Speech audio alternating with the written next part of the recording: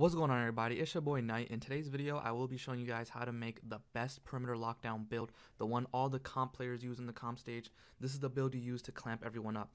Now, I'm not going to be one of those people that make a 2-minute video into a 10-minute video just to put some ads in it. I'm going to get straight to the point. I'm going to show you guys ASAP how to make this build.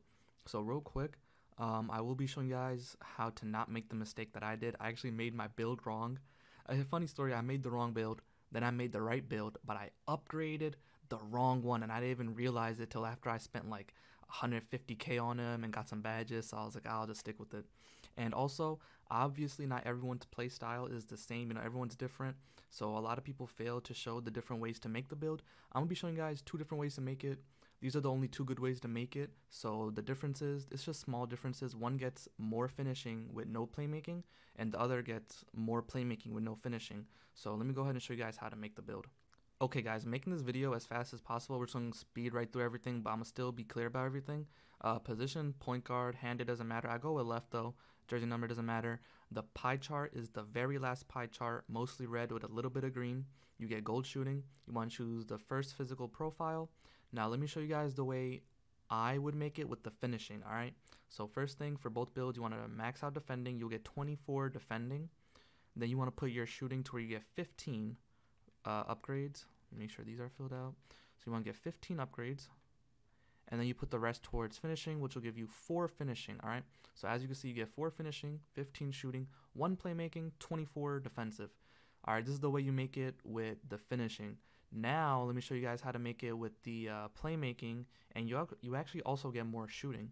So what you do is you put this to 17, so you get 17 shooting.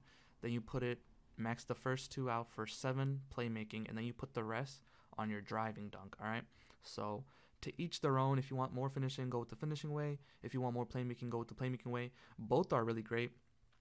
I'm gonna just go ahead and do the finishing way. The reason why I made it with finishing is just because I wanted to test out to see if I could get any contact dunks with contact finisher on gold. So you don't want to do that. Body shape, you know, it doesn't matter. I think I went with Burley or Built, one of them, I'm not sure.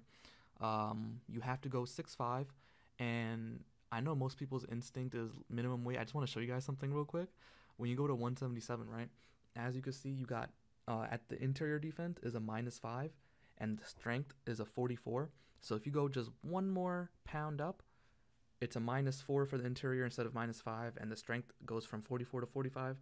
I know it's just 1, and I know that's like a small, you know, difference, but you know, it's all the small things that add up. I don't know, it's free, so you might as well try it. Wingspan on a lockdown is always the max wingspan. All right, this is how you clamp people up. And then obviously for your takeover, you choose slashing takeover. No, I'm just playing. Go with lockdown defender takeover. All right, you're a lockdown. Your job is to lock people up, and then, you know, once you choose that, it'll say you made a perimeter lockdown. Okay guys, before the video is over, I'm gonna go ahead and show you guys my badges that I use. So with the finishing, for now I'm just using Showtime, so I don't got max yet, but I will put it on contact finisher. If I can't get contact dunks, then I'm gonna just use Showtime gold and then contact finisher bronze. Basically why I do that is because this build does get the park dunks, and I feel like those can activate with people in the paint even if you have contact finisher without contact dunks. The park dunks can activate. Shooting, I messed up and went with 14 by accident, you know, but the gist is you get hot zone gold, range gold, corner gold, clutch shooter gold, catch and shoot gold. And then, you know, I went with the 1 playmaking. I put on downhill, so if I get a steal or a block, I could run down and get a dunk. Downhill makes your player really fast, so if you choose the playmaking build, do the gold downhill, gold quick first step, and then the 1 bronze badge, I just do bailout. Defending, all right.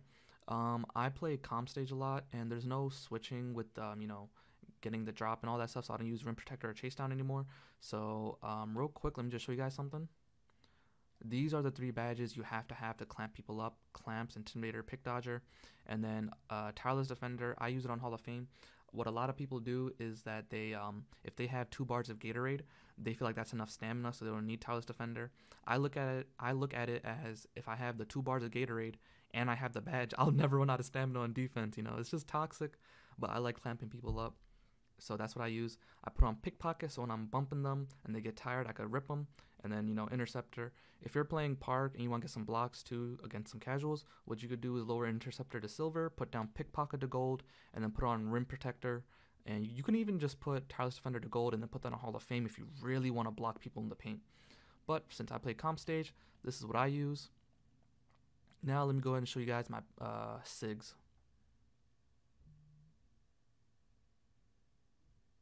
Alright, so jump shot, I'll leave a link to my jump shot in the description below.